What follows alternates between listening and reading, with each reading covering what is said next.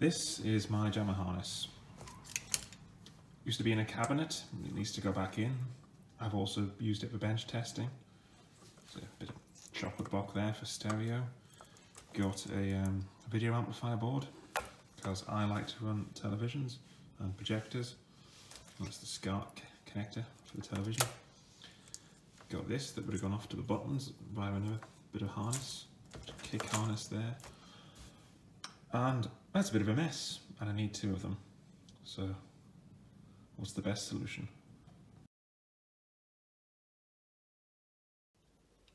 So I call this the Jamma to TV PCB I've made.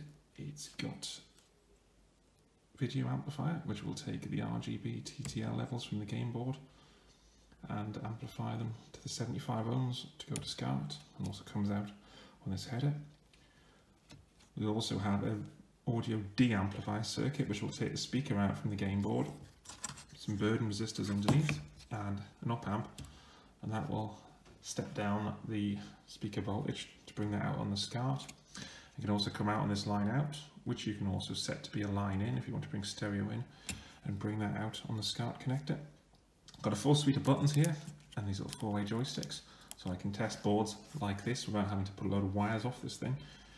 And we've got a switch here to power the game board, which via these two relays will apply the 5 volts, the 12 volts, and the minus 5 volts. And if you haven't got a minus 5 volts, there's a DC to DC converter on here.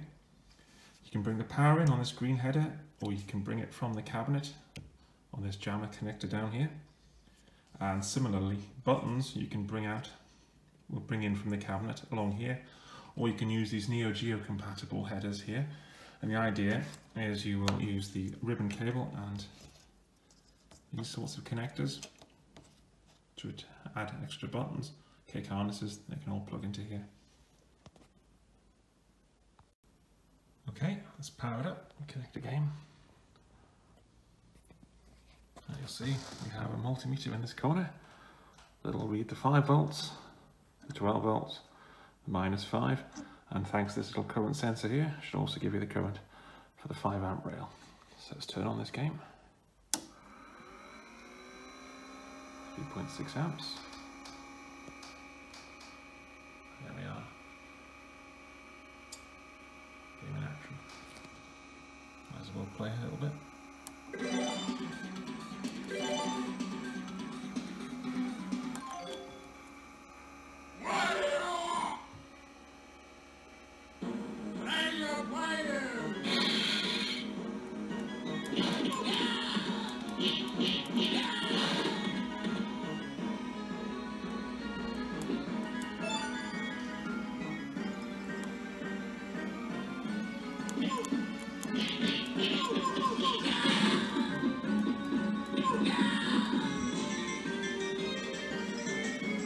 And you can zoom in and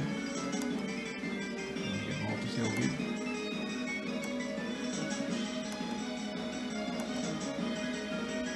Switch that off. If you find the current sensor drifts a bit, although it doesn't seem to be, you hold it down. That should zero the offset on it. Back on. Game boards control the volume.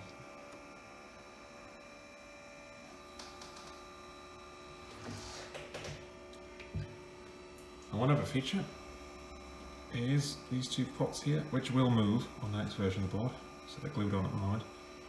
They will adjust. Let's start again.